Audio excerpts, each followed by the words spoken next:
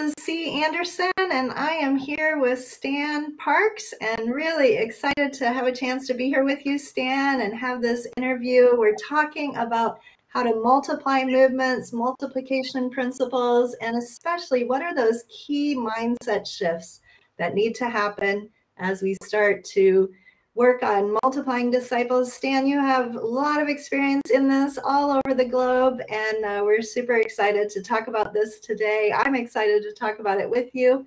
I know we'll have different ones joining here soon. Looks like we've got a couple people coming on the call.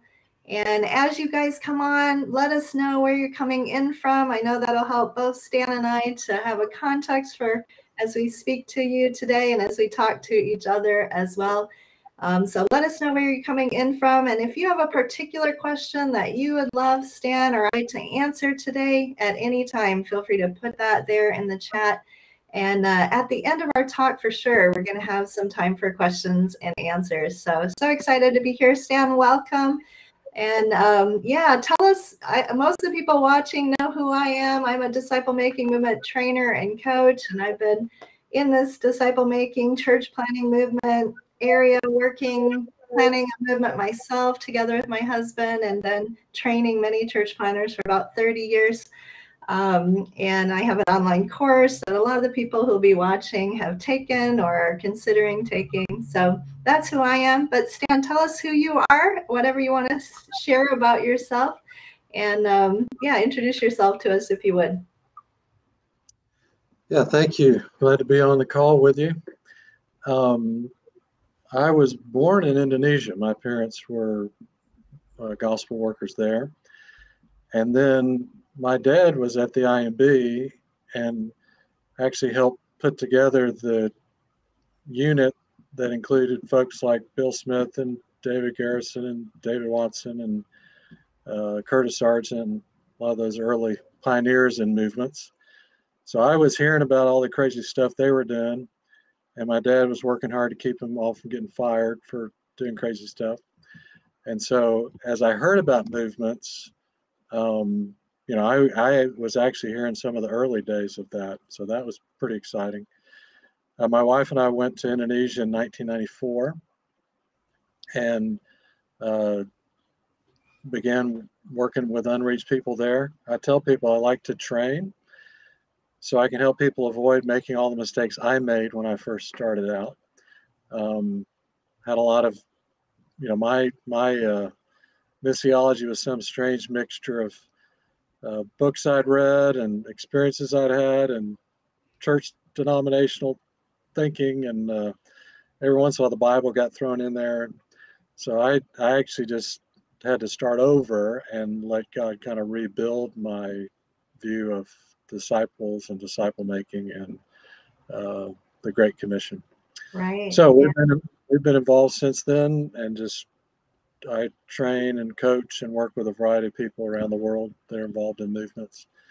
Part of the 2414 leadership team, which is focused on helping see movements start in every unreached people and place around the world.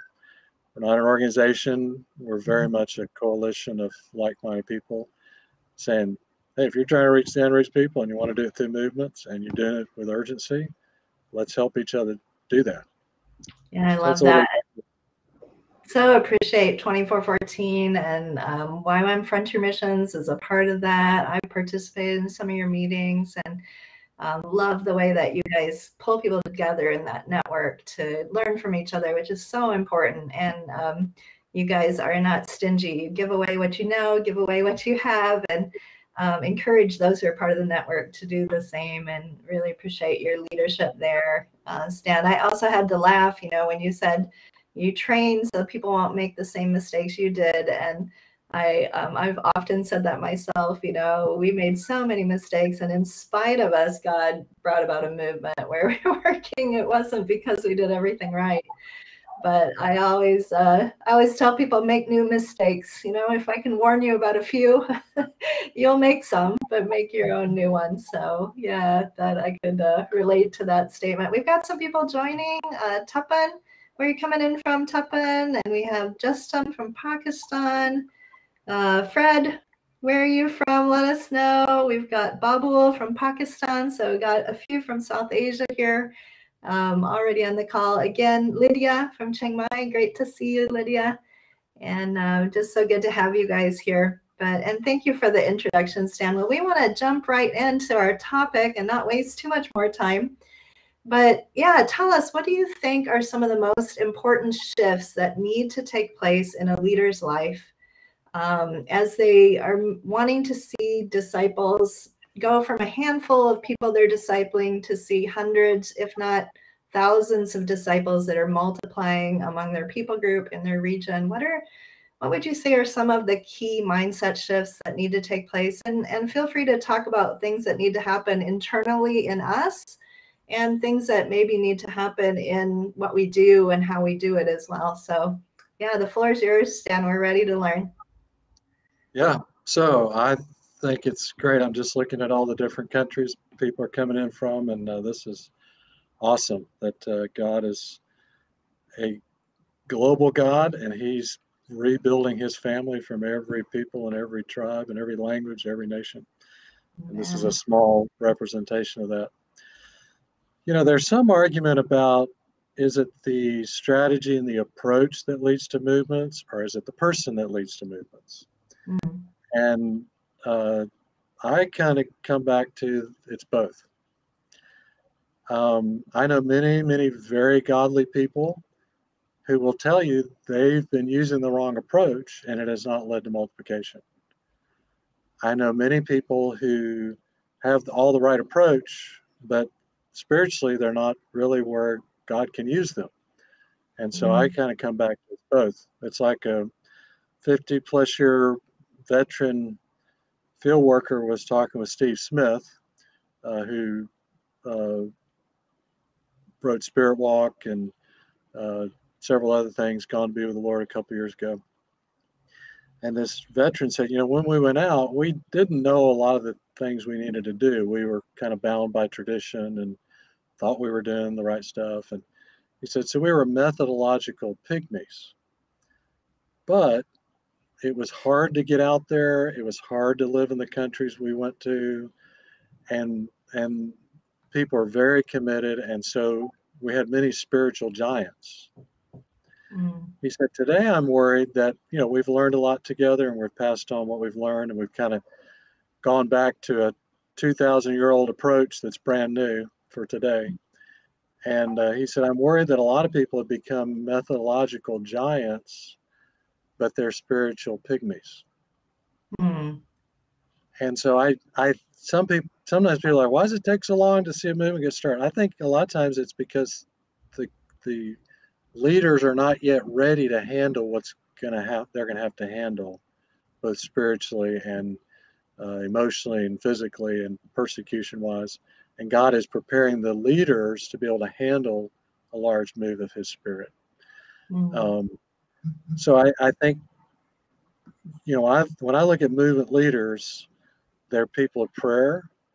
They pray, they mobilize prayer. They absolutely believe God's the only one who can do this. They're people of sacrifice. Most of them have paid tremendous prices to do what they're doing. They're, for the most part, they're extremely humble and recognize this is not us, this is God. The real heroes are the frontline people.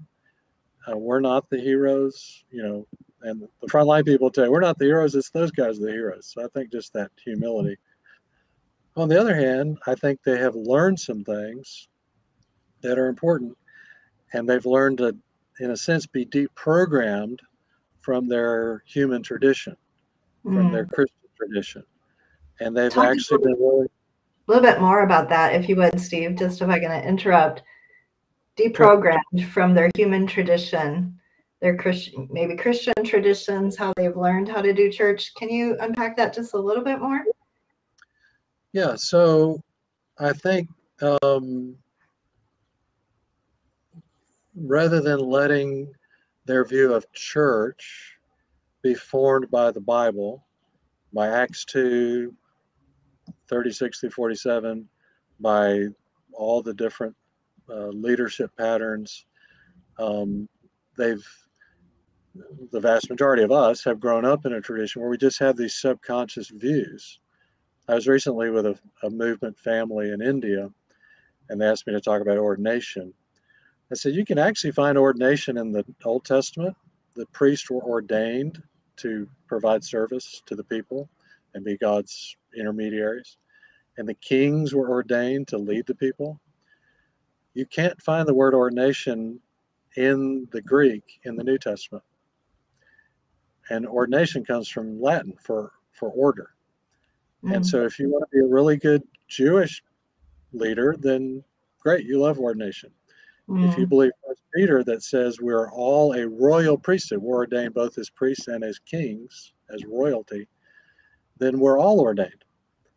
And they're in a context where a lot of traditional Christians are saying, you can't baptize, only the ordained pastor can baptize. And so it's things like that, letting go of our human tradition that, a brand new believer can't do anything. You've got to really disciple them thoroughly before you turn them loose, as opposed to, no, actually, you turn them loose immediately and you just help and coach them because they're far better connected to lost people than you are. Right. So just some of those mindset shifts that Right. Education is important as opposed to obedience. If you look at our traditional Christian context, the more educated you are, the more qualified you are for leadership, as opposed to in movements, we see the more obedient you are, the more qualified you are for leadership. I'm going to pause you there if I could, Stan. Just, that's so key. And I want to make sure those who are listening really catch what you just said as a mindset shift, that education is more important than obedience. So that's the old mindset. That's the maybe traditional mindset. I'm looking at the countries that people are represented from here today, and I'm thinking, yes, Northeast India, that is definitely a mindset there. We look at parts of Africa, definitely a mindset. So shifting our thinking to, it's actually everywhere in the Christian world, that's a mindset. Everywhere in the Christian world. You are so right. Yeah. You think about it, the original sin of Adam and Eve was wanting to know the things God knows without obeying him. And in the Christian world, unfortunately, many times we want to know things about God or about his word without focusing on obedience. Yeah. And we're just repeating the original sin of, well, I like to know these things. I'll kind of pick and choose what I obey, as opposed to, no. Jesus said, if you love me, you'll obey me. Yeah. And if you obey me, you'll remain in my love. We sometimes say obedience is God's love language. And yet obedience is not necessarily in fashion, particularly in the West, but really all over the world. It's being knowledgeable, being able to demonstrate your knowledge, being able to have your degrees, being Reverend Dr. So-and-so. And I don't even know, Stan, if you're a doctor or not, but I would guess you might be because you're a knowledgeable guy. But you don't talk about that because you value obedience even more than all those degrees and knowledge. And that's what you're seeing causes movements. And I just, go ahead. Yeah, I went to seminary. I got a master's and a doctorate. And I had to come to the point of saying, you know what? I don't know anything. I actually am worse off than people who don't know anything because I know a lot of the wrong stuff. And I had to say, with the help of many friends around the world, God helped me rebuild my understanding of Scripture. And then things I had learned in seminary could come back into play. But I just had them in the wrong place. I had them as the foundation as opposed to Scripture as the foundation. Or I had a mixture. I had some Scripture and some tradition. And so I tell people new believers are actually far better off than most of us because they don't have to unlearn a bunch of stuff.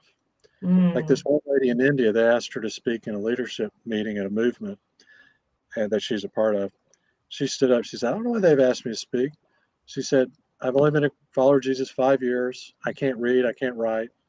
My niece reads the scripture to us every morning, and then we just do our best to remember it and apply it during the day. She said, we go out and we tell them about Jesus, and we heal the sick, and we cast out demons, and we've only seen a couple people brought back to life. I know some people have seen a lot more than that, and in 5 years we've only planted 50 churches or so, and a lot of people have done a lot more than that, but to her that was normal. Mm. And in movements, that is normal. They read the book of Acts and they, oh, okay, that's what we are. That's who we are. That's what we do.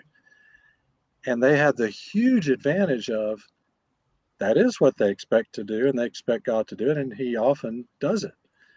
Whereas we've kind of bought into some sort of a strange non-book of Acts approach to things. Yeah, so good. And a challenge for all of us, definitely a challenge for me, to keep walking in obedience. And the more we know, the more is expected of us by the Lord. And yet that emphasis on obedience-based discipleship is just definitely not the paradigm or the way of thinking that many of us were raised in. And so a major shift to teach less, but obey, and even keep teaching the same thing over and over until you start to see obedience. Well, John 6, Jesus says, only those the Father draws come to me. Those who listen and learn from the Father will come to me. Mm. Well, what is the difference between listening and learning? We think they're the same thing, but I think it means you listen, and learn means you actually start to live it out. You start to apply it. It starts to change the way you operate. In Matthew 28, Jesus says, go make disciples of all ethne, baptizing them in the name of the Father, the Son, and the Holy Spirit, and teach them to obey everything that I've commanded you. I'll sometimes get in churches, I'll ask people to quote the Great Commission, and a good number will say, and teach them all that I've commanded you. He said, teach them to obey all that I've commanded. And some people are like, oh, that's legalism. Well, Jesus said it, so I don't think it's legalism. And the difference is, are you obeying out of, I'm trying to earn God's favor, or I'm trying to fulfill religious obligations? Or, I don't do it perfectly, but I do a lot of things my wife wants me to do because I love her. I'm doing the thing, I do a lot of things for God because I love Him. I want to do it. It's not I have to do it, I want to do it. And that's what Jesus said. I want you to love me, and out of a love, I want you to obey and do the things I've asked you to do. And your obedience shows your love for me, and your obedience keeps you firmly within that love relationship.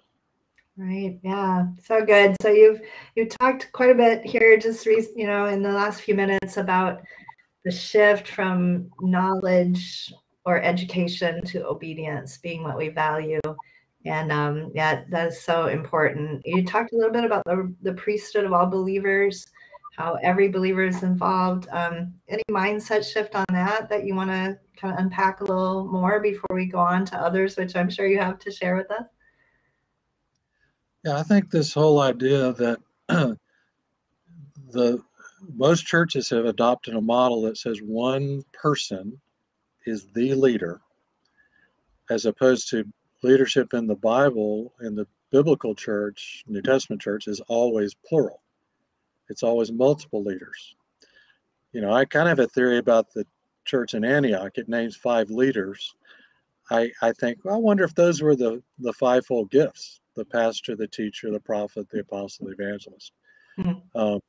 Most of our churches have bought into a model that says the pastor and or the teacher and or someone who's a kind of a pastor teacher is the leader, but the pastor teacher role is focused internally, where the apostle, prophet, evangelist is focused externally. To have well-balanced churches, we should have leaders who are exhibiting or fulfilling all 5 of those roles to equip everyone to do the work, not to do the work, but to equip the rest of the body to do the work. And so I think the mindset shift away from a singular kind of CEO pastor, a pastor who's primarily focused on either pastoring, shepherding, or teaching, and or both, as opposed to multiple, plural leaders, multiple leaders, both internal and externally focused. That's one of the big shifts that really needs to happen in, who is the church? Well,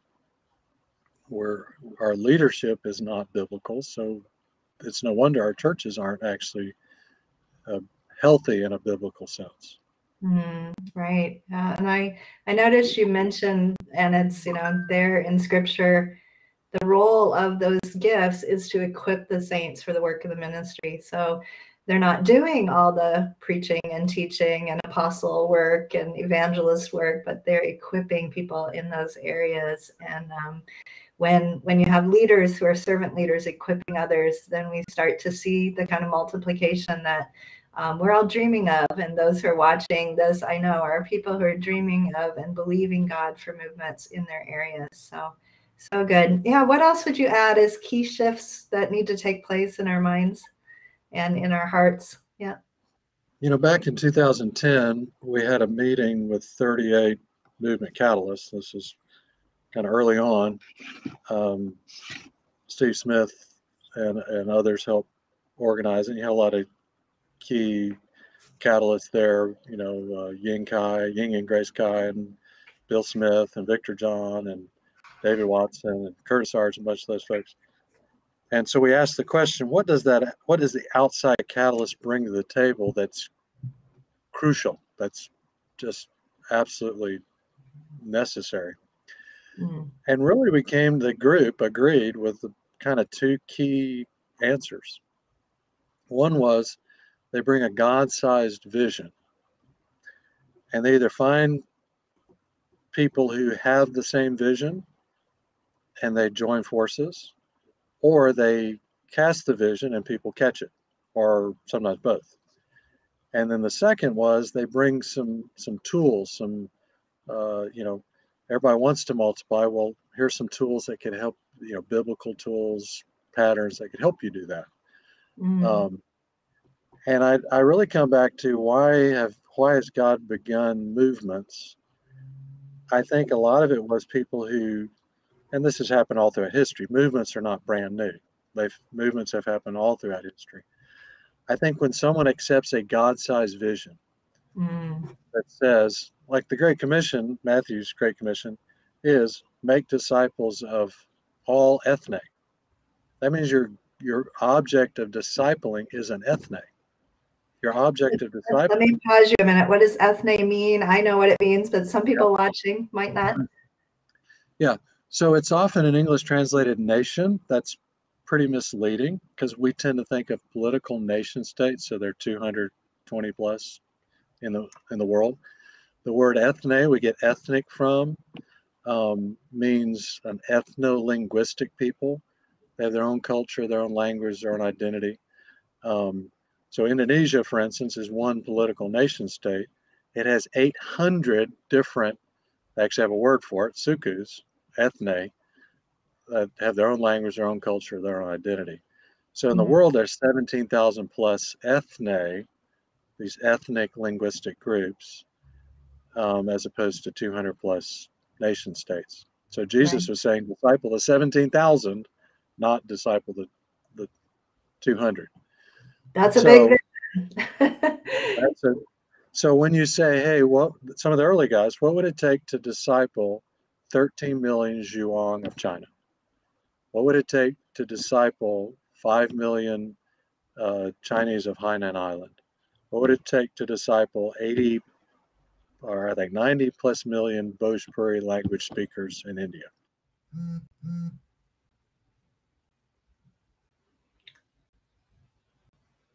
Do that. There you are. So I think you lost me for a second there, or I lost you. Yep, go ahead. So if you're trying to see 90 million Bhojpuri speakers of India discipled, you have to approach it completely differently from the way you would if you were saying, hey, I'm here to plant a church or two. And so these men and women accepted God's call to, I want you to help see an entire people group discipled, an unreached people group. That forces you to do things differently. It forces you to massive prayer and prayer mobilization because only God can do this. It forces you to not depend on outside resources because there's no way you could ever bring enough outside resources in. It forces you to recognize the local new believers have got to be the ones who reach their own people. You know, Acts 19, it says in 2 years, every Jew and Greek in the province of Asia heard the word of the Lord. Excuse me. Well, how do you do that in 2 years? Because if you send someone to seminary, it takes them 3 years, right? It had to have been 3 years Paul, gone. Paul trained and equipped people, and they trained and equipped people, and they trained and equipped people. And it spread from this daily equipping in the hall of Tyrannus to, at that time, Roman census tells us about 15 million people in that province. So this God-sized vision forces you to do things differently. I'll tell you a quick story about that. Let me take a drink first.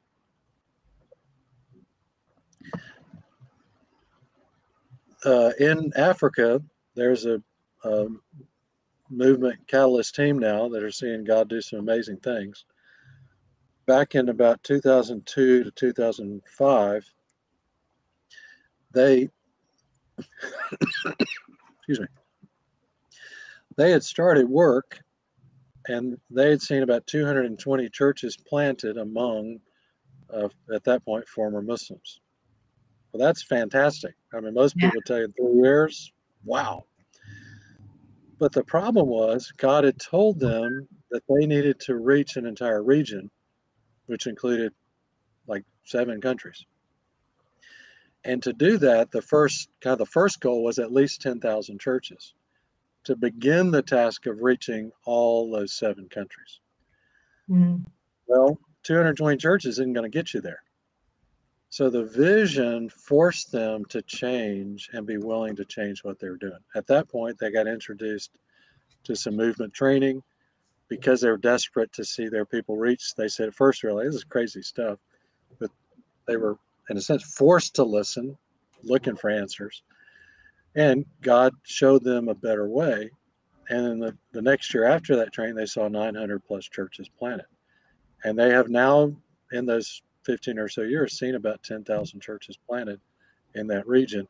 And they recognize there's still more to be done. That doesn't stop there. But without the God-sized vision, I think they would have still been on that 70 churches a year paradigm, as opposed to what's turned into, hundreds and even thousands of churches. Right. Yeah, that's so key. And in the course that many of these people have taken, our first module is all about God-sized vision and stretching ourselves. And when people will write, and some of them who are watching maybe have done this, they write their vision and it's too small. I'll write back and say, that's not a God-sized vision. That's very doable in our human strength. Let's dream outside of what we can do and what we can do alone, or what our denomination can do, or what our church can do. But it really does come from God. It's not something we can manufacture by just trying to dream big. So maybe you could just talk about that a few minutes, if you would, Stan. How do you receive that kind of a vision for an entire people group, or even the faith to believe for it, if you're starting to think about that? Maybe some of the people that you know who have had that. Yeah, we know biblically it's God's vision already. Yeah. That every person hear the gospel, that every people group is thoroughly discipled. What does that mean? I think it's got to mean you've got lots of churches and lots of disciples multiplying. So in that sense, we already know God's vision. We don't have to wonder if that's his vision. That's right. Yeah. The question we have to ask is this what you're calling me to do? And who else are you calling to do this? And if you're calling us to do this, what price are you asking us to pay? Or prices are you asking us to pay? Often it's more important. This is a mindset shift. It's often more important what you stop doing than even what you start doing. Many people, as God has called them and said, hey, I want you to be a part of seeing a movement among this people.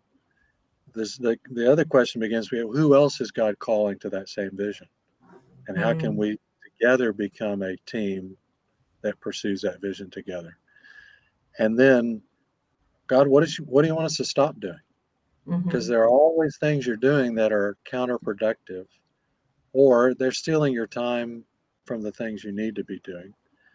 And some of the things you like doing, you enjoy doing it, and they're fun, and you're good at it. And well, that's not the question. In fact, this is a key phrase. I imagine you've used it as well. The question is not what can I do, but what must be done. Or some people will put wig take. What's it going to take? Mm-hmm. Which is David Garris's publishing house, Wig Take Publishing. So Just what's say it it going to one more time, Stan, for those who are listening. So it's What not is what can I do, but what must be done. it? Mm, Or another way to put it is what is it going to take to see this vision happen? right. And again, that forces us into a global body of Christ approach. Who else in the global body is God calling to be a part of this? Mm, Who else has some of the skills, the abilities, the prayer, the talents that God wants to be a part of this? The crux is always local people, but all of these movements have people from outside those people, that local group, helping. And that, God loves that sense of kind of building the John 17 unity as we work together to make these things happen. So mm, we have to quit saying, well, I can do this, or I like doing this, or I'm good at doing this. That's not the question. What will mm, it take to see your entire people group, your entire city, your entire language group, your entire nation? What will it take to see that entire group reached with the gospel so that they're multiplying churches and multiplying disciples among them? that's so good. And yeah, maybe you could give a personal example. I'm thinking of an example in my own mind of the start stop related to this. What will it take? Not what can I do, but what will it take to see this people group reach, to see this vision come about? Some of the things I've had to stop doing that were hard because I liked doing them or I was good at them, or sometimes they made me feel good, because they other people praised me for them, or they were things that I had to stop doing and start doing things I didn't necessarily get a lot of accolades for or didn't even like doing that much, but I knew it was what it was going to take to be able to move this vision forward. Do you have a personal example or an example from a movement leader of some of the kinds of things people have to stop and start to get it done? Yeah, a couple thoughts on that. One would be um, we have often mistaken teaching for lecturing, right? So I like to lecture. I like people listening to me. Have done it quite a bit, and I had to recognize, well, teaching is causing to learn. It's not lecturing. So most of the way I train in DMM now is inductive biblical studies. I don't talk that much. I might give examples, but I'm not the one giving information. I'm saying to people, hey, if it's in scripture, do it. If it's not, don't. It's not my opinion. Oh, I think we lost you again for a minute. You're such a, Oh, you're back. yeah. I think our connection is just a little Yeah. spotty. Anyway, just moving from the teacher on a pedestal role, imparting wisdom to my students, to I'm not the teacher. John 6, God Himself will teach them. I'm trying to put them in a position to listen and learn from God and then help coach them to apply those things. So Right. changing my personal view of teaching is one thing. Um, uh, someone's asked on here, can you please give emphasis on why education is not that much important? Um, I would say this: we have mistaken education with knowledge alone, as opposed to education is knowledge that you apply, right?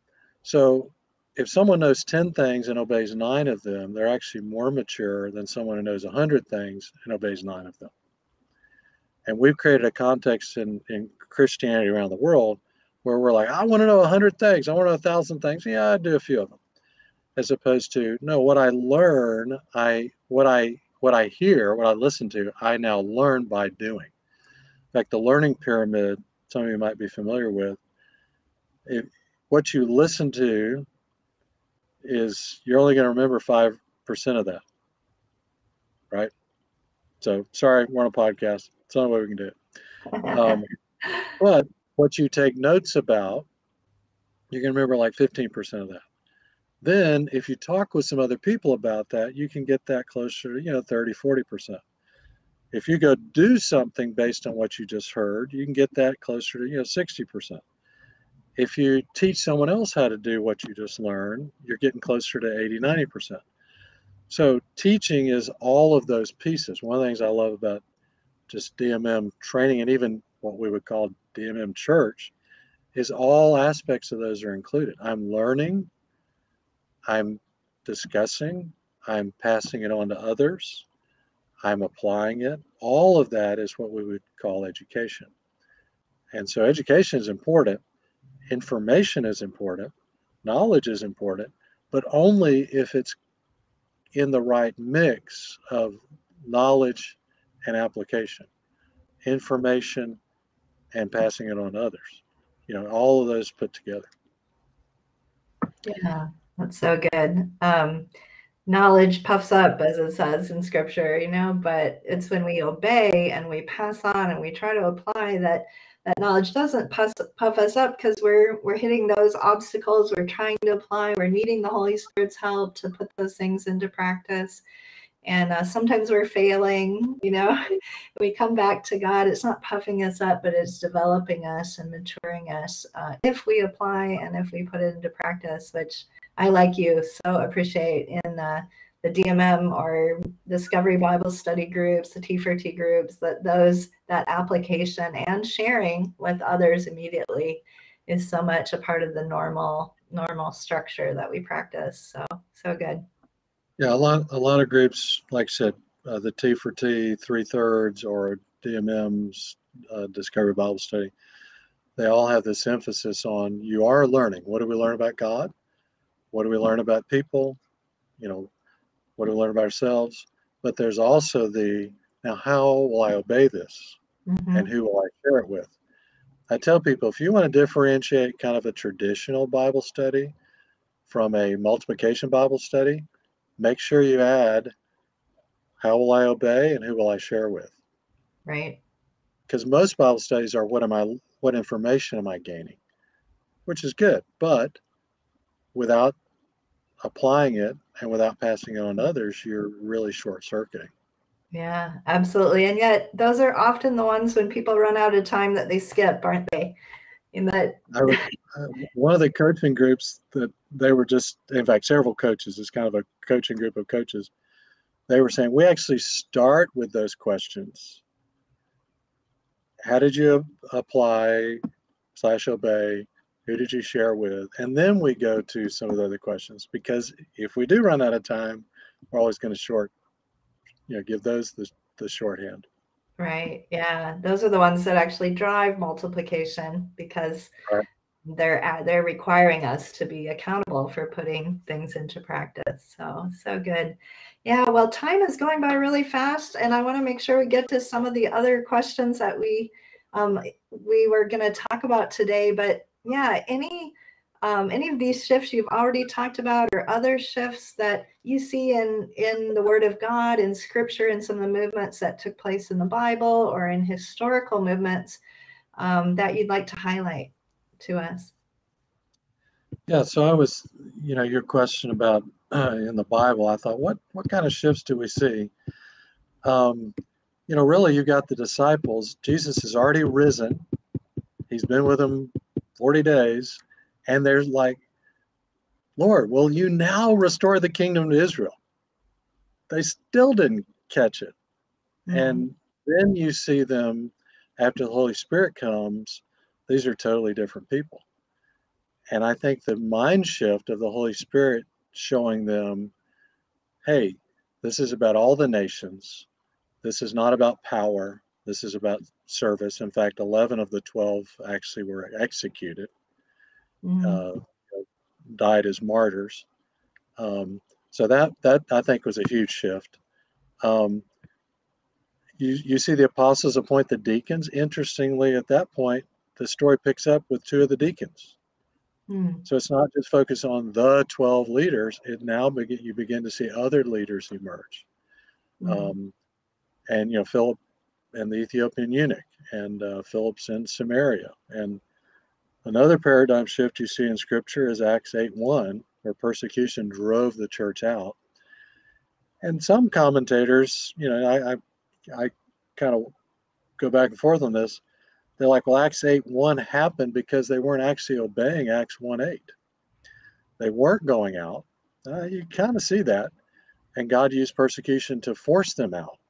Mm. And they then went out and began to spread.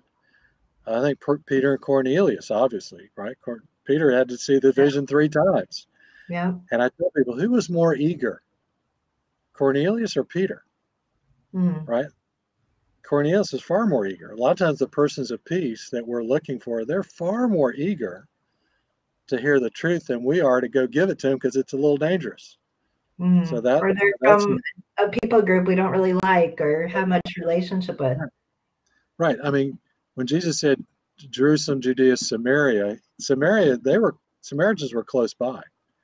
You had to walk from Jerusalem to Galilee. You had to walk through Samaria, or often they would walk around it. Right? Jesus would take them through it. They hated the Samaritans. Mm. So who do you hate, and who hates you? Mm. Not who's far away from you, but who do you hate? That's who God wants you to bring the gospel to. Mm. Um, Acts 15 was a huge paradigm shift of no, the Gentiles don't have to become Jews first to follow Jesus. They can actually follow Jesus directly. Mm. Paul's missionary journeys. I'm not 100% on this. I think I see a progression, and others have said this. Paul's methodology matured. He went from kind of doing it himself, with Barnabas, to his third quote journey. He's equipping others to do it. He seems to Mm. stay in Ephesus the whole time, and they're the ones who go out. And then Mm. his quote journey to prison, he's writing letters and coaching and advice to others who are doing it from afar. So I think that seemed to be a progression. Um, Sure. so anyway, you definitely see some of that in Scripture. I think historically, let me stop there. You got any comments on that or any thoughts on that? No, I think you've highlighted some of the big ones. And I would just, again, some of those who I'm looking at, just want to highlight or put an exclamation point on that one that we see in Scripture of them, the Holy Spirit opening their eyes to see the need to go to other peoples who are near to them and don't have the gospel. And I know we sometimes call those near culture peoples. So many of the unreached. There are Christians who live, I'm thinking Northeast India, I'm thinking Nigeria, they live near them, but they're culturally very far. And there's those, dislike or hatred, or maybe they've been persecuted even by those people groups. But the Holy Spirit getting a hold of us as he did, and that can be a mindset shift that can really release multiplication as we're willing to respond to the Holy Spirit's conviction and his work in our lives. So yeah, so good. I, to me, one of the exciting things about movements, I think historically, in the last 250 years, as Western missionaries, all too often the message was, "Hey, you're new. You don't know that much. You're not qualified to be a leader in another 5 or 7 years. We teach you to think and act like us. You're too poor or too uneducated or don't have enough training to go reach other people. You can do Mm. that later." In movements, we're actually seeing a lot of people very quickly jump outside their group because when we quit telling them not to do it, they go ahead and do it because the Holy Spirit's telling them to do it. And so Mm. I think of a family of movements in Southeast Asia. They're impacting over 130 people groups. I was just with a movement family in India. They're impacting 344 groups, different ethnic groups, language groups, and they got started about 10 years ago. I'm thinking of a movement in Africa. They're impacting 153 groups. Now they're impacting 147 groups, and they have 153 on their radar they're not yet working with. So to me, we think mindset shift. Most movements very quickly start crossing cultures and crossing language groups and crossing ethnicity. And I think that's a huge, like we're recognizing 80 to 90% of movements are being started by other movements. Yeah. Well, that they've got the right DNA. They don't have the wrong baggage. They just get after it, and God uses them very quickly to reach outside themselves. Yeah, so good. And like you said, because there's that obedience-based discipleship, they're looking at scripture. Jesus told us to make disciples of all nations. Let's go. That's for us. They don't have to, they just believe it and do it. And so important and so good. For others, I think there's maybe a shift that has to take place, a conviction and a response as well, like what there was in Peter. Where there's maybe more hatred or things in place there. Yeah, movements are not perfect by any stretch of the imagination. It's interesting to me, Paul, early in his career, says, I'm the least of the apostles. Kind of mid-career, he says, I'm the least of the saints. And then later in his career, several years later, he says, I'm the chief of sinners. I think Paul's opinion of himself went down the more he followed Jesus. And his opinion of Jesus went up. And I found that. I used to think, I'll become mature and I'll just keep getting more and more mature and I'll have everything figured out by the time I'm about 40, and then I'll just coast on this spiritual cloud. And I really actually have seen the longer I follow Jesus, the more I recognize my own sin and failure.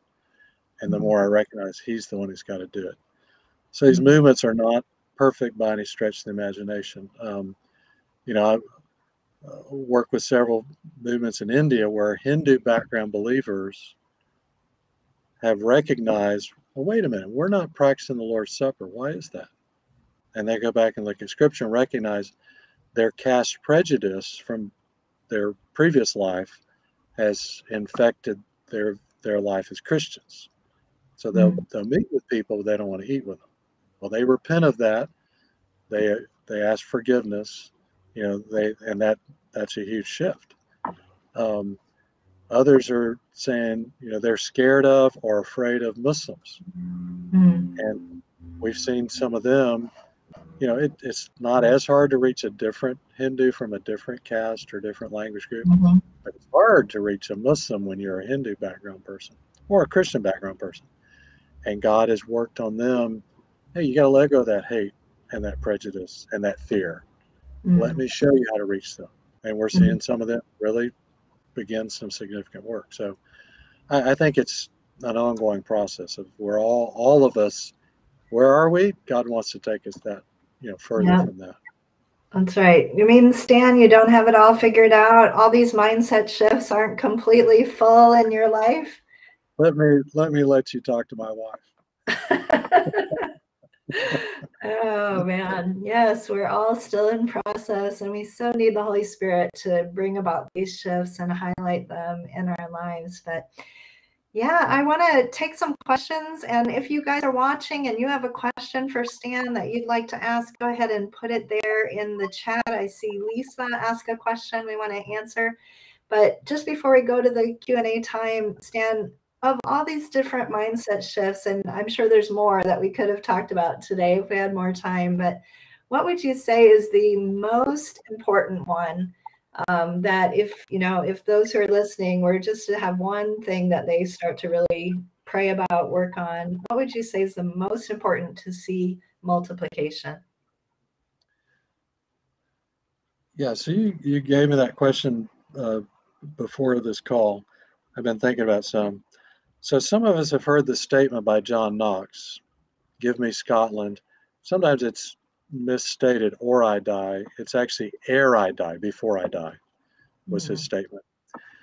Well, John Knox was at a time when Scotland was under the rule of France, and they were enforcing Roman Catholicism, which had bishops committing adultery and selling indulgences. And I mean, it was a very corrupt system. And he was actually a slave on a French galley ship for 10 years outside of Scotland. And two other men he worked with were burned at the stake for trying to bring the truth of Scripture to Scotland. So sometimes we think, oh, isn't that a great sentiment? Here was a guy, he fled the country, he came back under the threat of death. He had colleagues who were killed. He was a slave. He said, God, give me my country, give me my people before I die. And he was willing to risk death. People were like, don't come back, stay in Geneva. He came back. He was enslaved. So I kind of come back to, I think the number one mindset shift is God can and wants to reach my people. And I can and will pray and work and sacrifice anything and everything to see that happen. And God, I'm asking you to do it in my generation. I'm not asking you to do it. I'm willing to pay the price of imprisonment, of death. And when I think of catalysts, these are the kind of people God uses.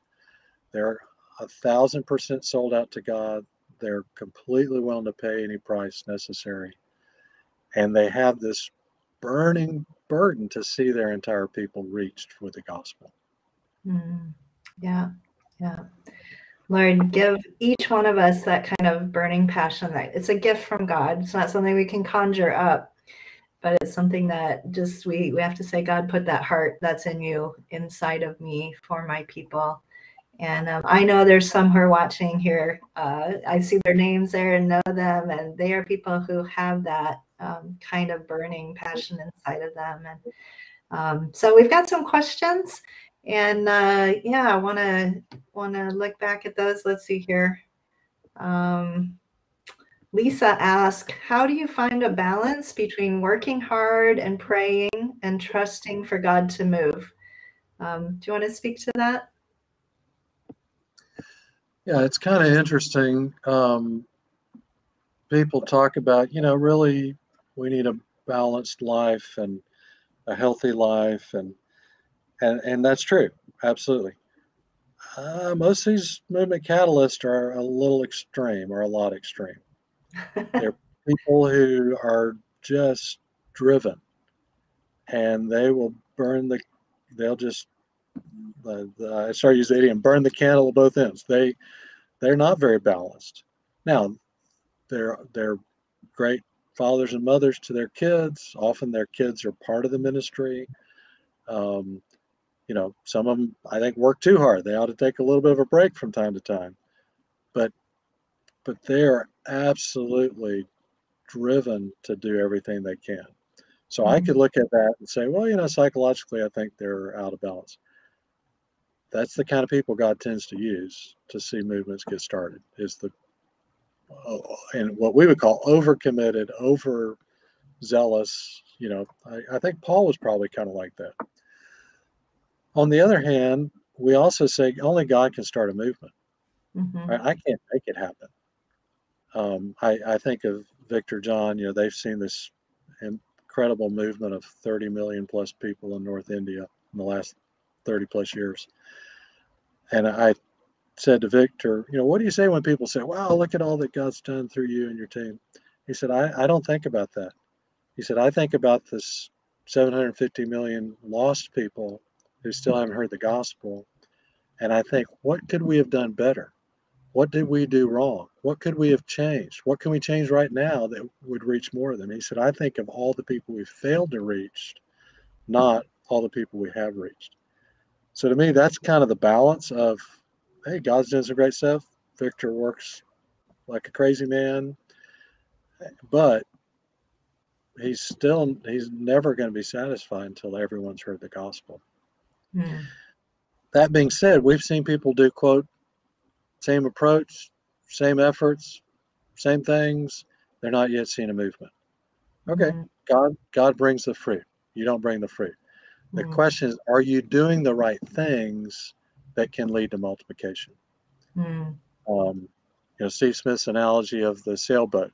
You're in a sailboat, the sail's up, wind doesn't blow, you're not going anywhere. You're in a sailboat, the sail's not up, the wind blows, you're probably not going anywhere.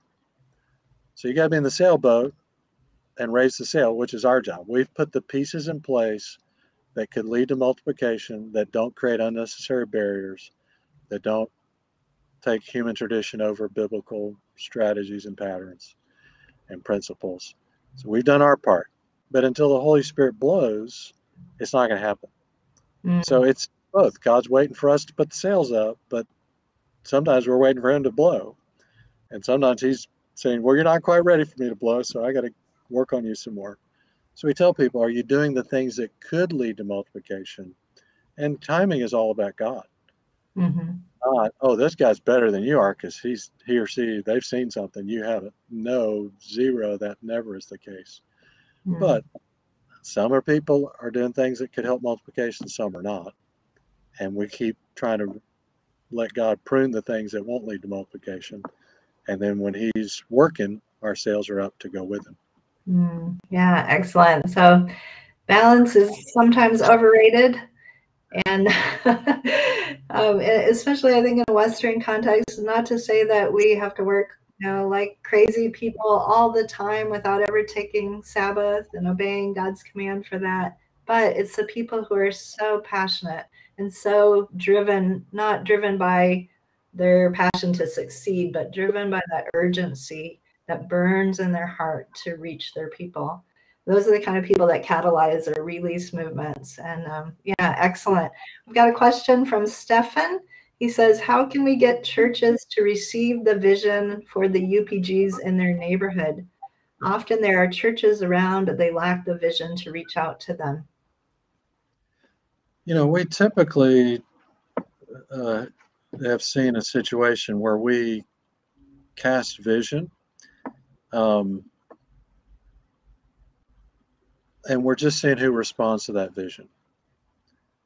So, for instance, working with churches in Indonesia, I would be friends with pastors. That's a key. Be their friend. Don't be their enemy. Don't be disrespecting them. Or I say, like, I know you're super busy. I also know you have a heart for lost people. Who do you have in your church that's kind of geared toward that? Maybe they're already doing it, and we could help them look at some biblical approaches that might that around the world has helped people be more fruitful.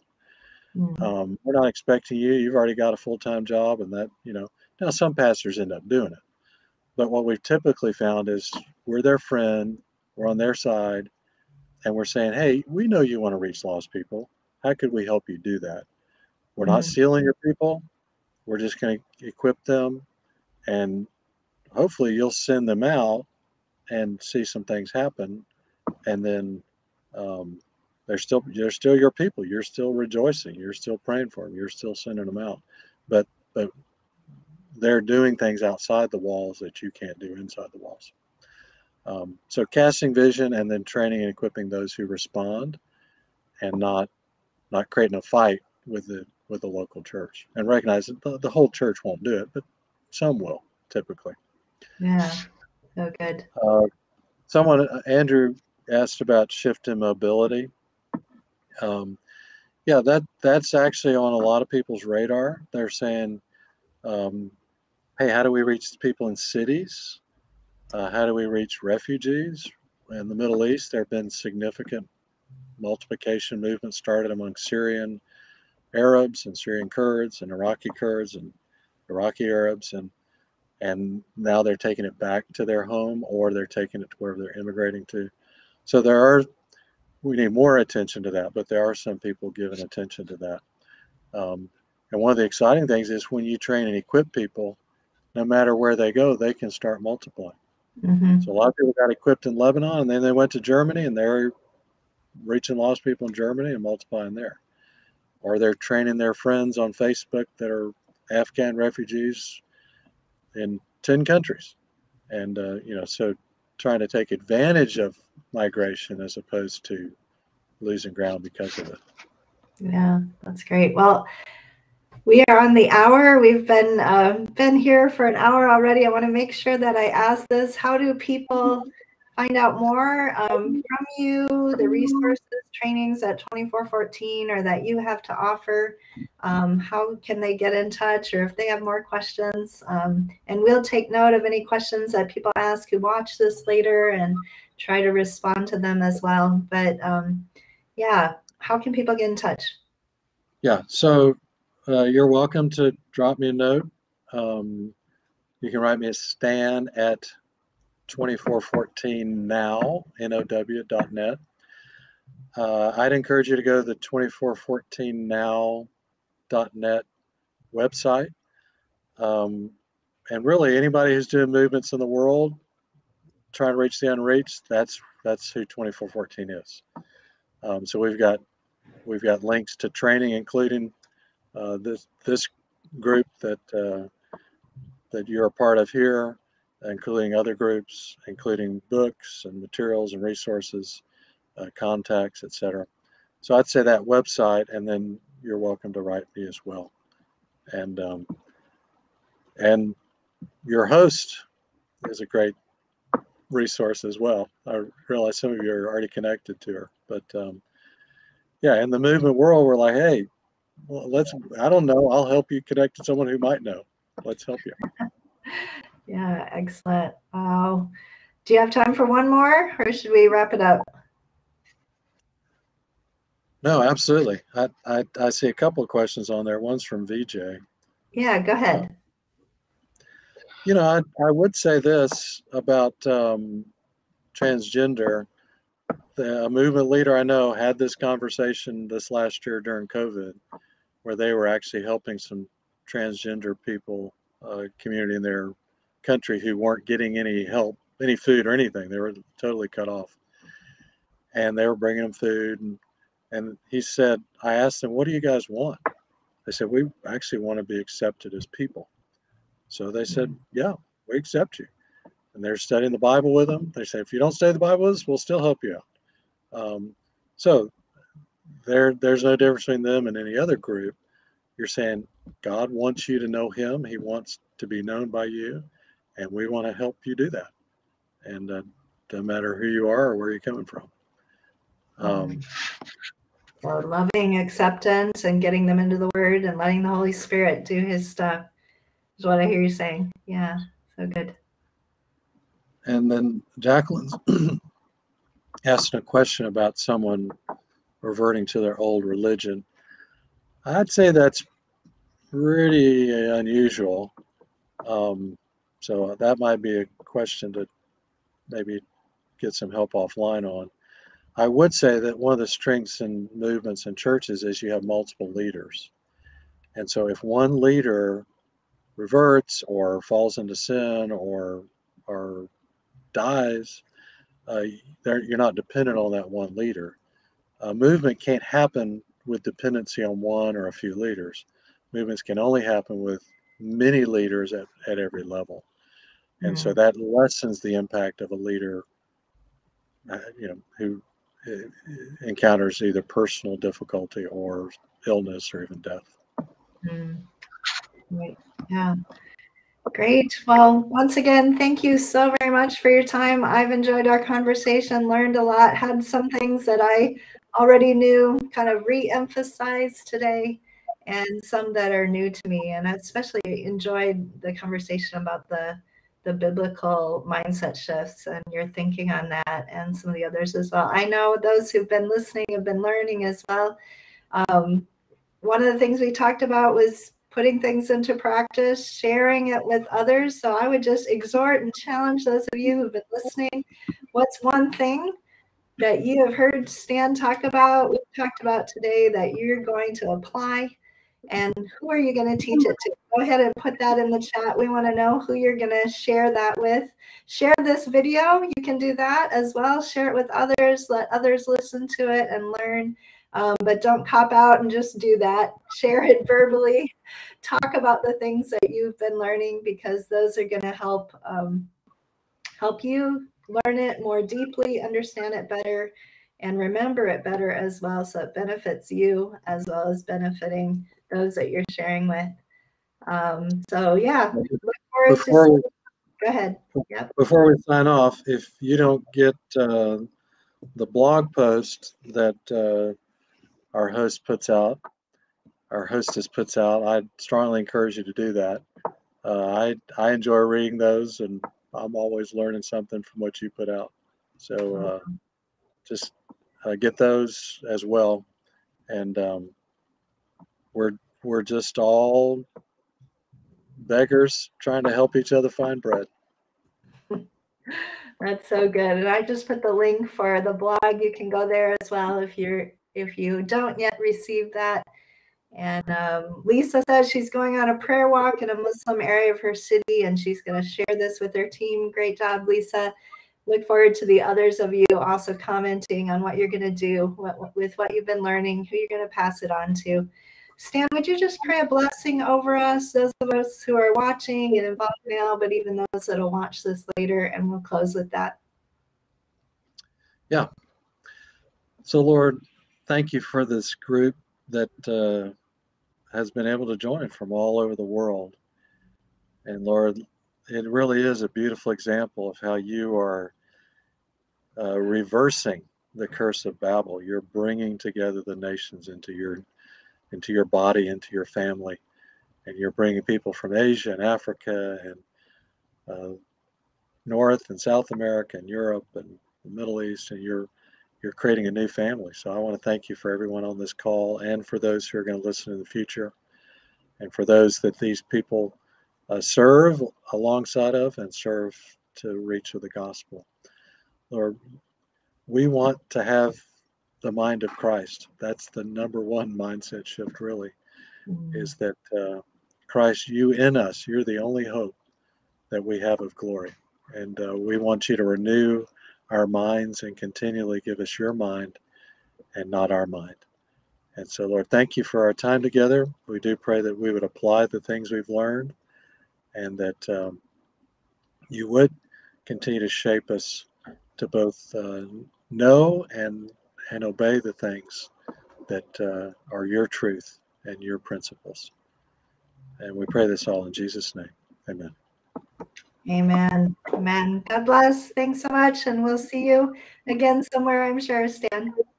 All right. Thank you. Appreciate Bye-bye. you having me on.